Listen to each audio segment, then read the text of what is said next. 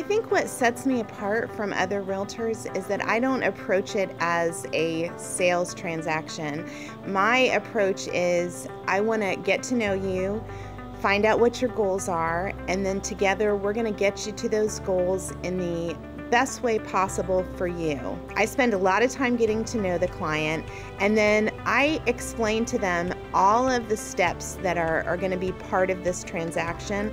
I explain what their obligations are and what their rights are so that my clients, when all is said and done, are some of the best educated buyers in the business. They know exactly what's happening and what to expect.